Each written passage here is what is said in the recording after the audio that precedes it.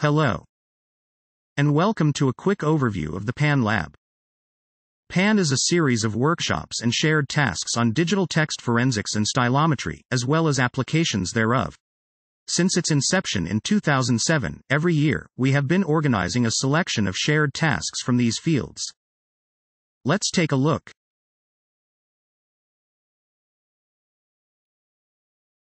Up to now, 19 different shared tasks have been organized, many more than once in a row for a total of 51 editions. We group them into three broad categories. Authorship analysis is one of the main goals of digital text forensics and stylometry, including the tasks of author identification, author profiling, and multi-author analysis, each in various incarnations. We subsume the adversary task of author obfuscation in this category, which is actually a synthesis task. Stylometry has applications in computational ethics. Our tasks include analyzing the morality of certain writing or speech acts, and the quality of content found online, here focusing on Wikipedia. The originality of a text plays a crucial role in many educational and business environments. Here, we study information retrieval technology to search and extract cases of text reuse and plagiarism. So, let's have a look at what's been going on in 2020. We've been organizing 4 tasks, one about author identification, 2 about author profiling, and 1 about multi-author analysis. I'll walk you through them. First, let's look at the authorship verification task. The task of authorship verification is perhaps one of the most basic ones in author analysis. Given 2 texts, determine if they are written by the same author. Although it has been studied for years, suitable ground truth is still difficult to be obtained. Following the idea of Kestemont et al., we employ fan fiction as a new source of ground truth that is abundantly available. Our evaluation data are based on a large-scale crawl of fanfiction.net that was kindly shared by Bevendorff et al.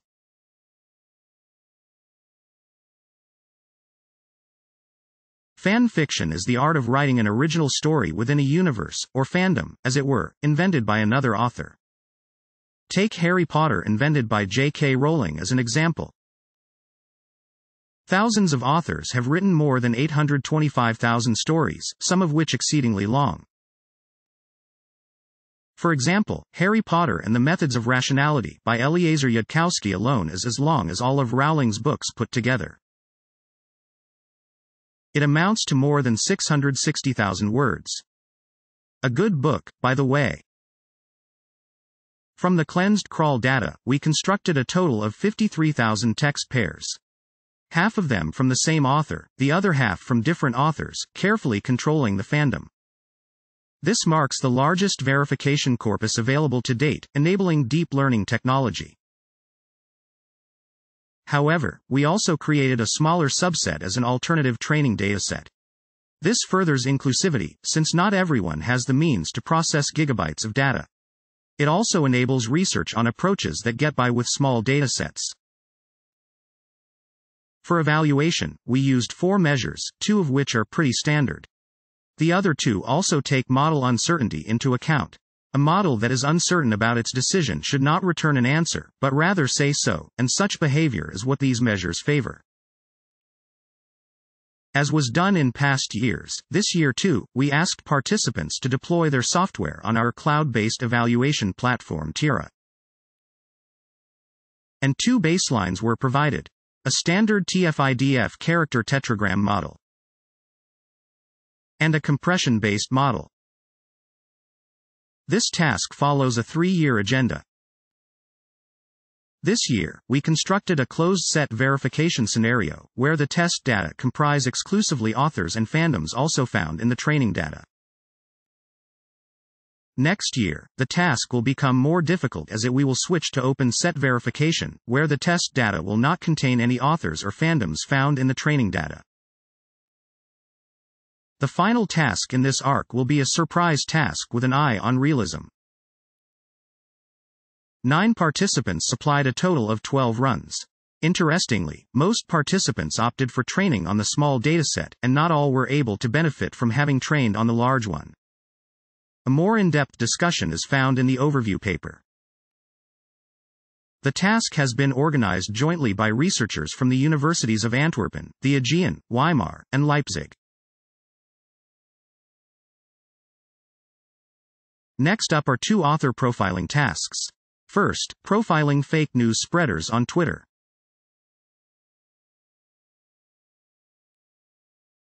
This task is defined as follows. Given a Twitter feed, determine whether its author is keen to be a spreader of fake news. As an input, we employ the timelines of Twitter users who have been determined to share fake news. The question of whether a news item is fake or not was determined by checking it against PolitiFact and Snopes. The task was offered in 2 languages, English and Spanish.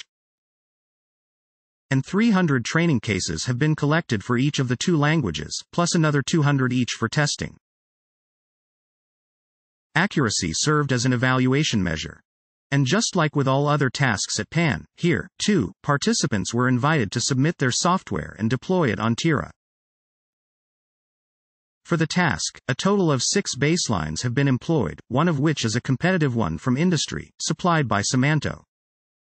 Semanto also sponsored the task with an award. It includes a cash prize of €300, which was shared equally among 2 participating teams who tied on first place. These teams are also the only ones whose approach outperformed the Semanto baseline. And this is interesting, given the fact that this task had a very high number of participants for a shared task, seeing as the task's topic is very timely.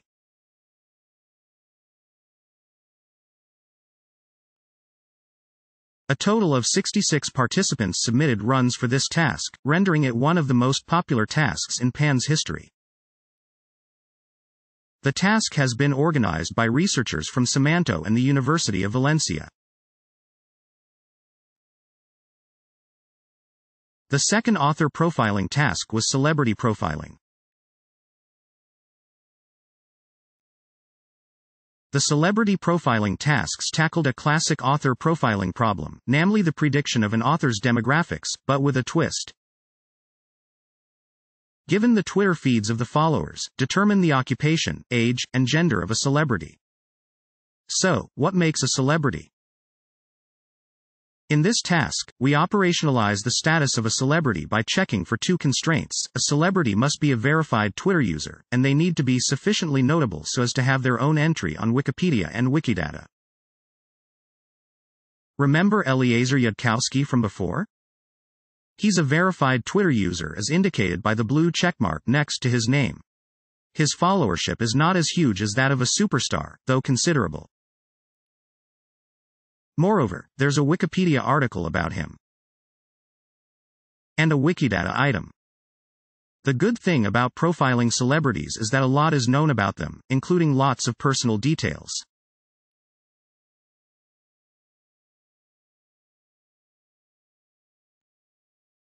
There are many more besides the 3 demographics we study in this shared task, albeit, these are the ones available for most celebrities.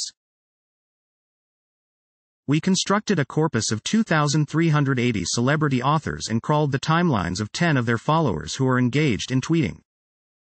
The question now is whether it is possible to predict the age, gender, and occupation of a person based on who follows them.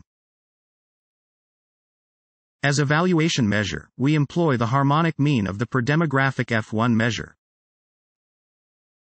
For the age demographic, we include a relaxation with respect to how accurate a person's age should be predicted.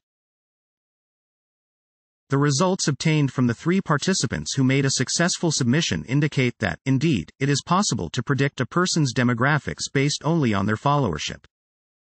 Or put another way, tell me who's following you, and I'll tell you who you are.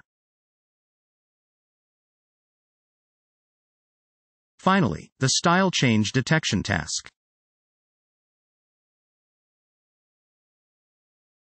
With this series of shared tasks, we tackle one of the most difficult subjects for authorship analysis: multi-author documents. The task is, given 2 consecutive paragraphs, determine if there is a style change. Since, once again, it is hard to come by the ground truth required to study this task at scale, we resort to emulation. First, we obtained questions and answers from Stack Exchange for a set of paragraphs lengths texts which can be guaranteed to have been written by a single author. We then construct tens of thousands of artificial documents with selections of paragraphs from 1 to 3 authors. Furthermore, we set up the task in a way so as to enable to study the influence of topic on the decision by creating documents with a narrow selection of topics in their paragraphs as well as documents with a wide variety of topics.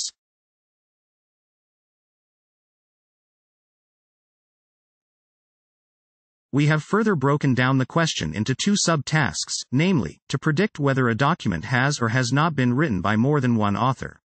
And in case it has, to predict how many authors were participating.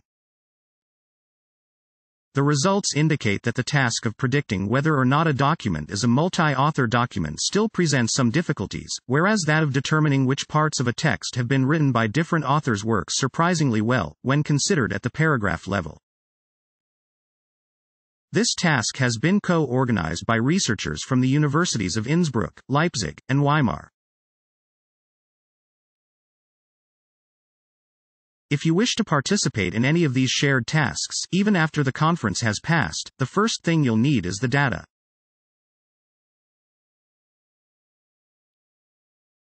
To maximize reproducibility and consistency throughout PAN's shared tasks, we have recently started collecting all the datasets that have been constructed for them. The ones for 2020 are thus right at your fingertips.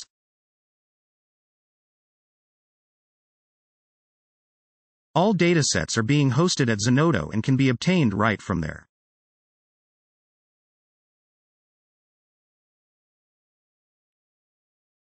The Zenodo web page of a dataset contains the necessary information about it.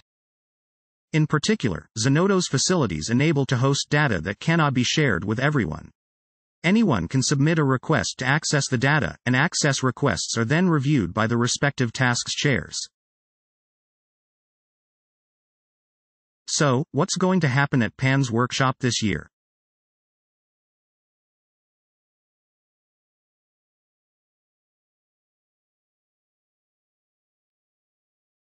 The program can be found right on the event page. We hope you had a chance to attend the keynote of Anastasia Giachanou on misinformation detection in online social networks this morning. If not, a video recording of her keynote will be made available after the conference has passed. The remainder of PAN's program includes, today, another session about the task on profiling fake news spreaders which takes place right after the current session.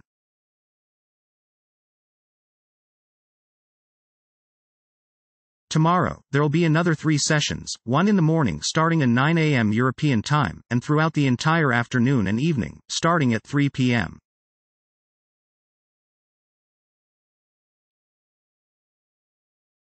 If you wish to follow up on any of the approaches submitted to PAN's shared tasks, you can access all the papers right on the proceedings page.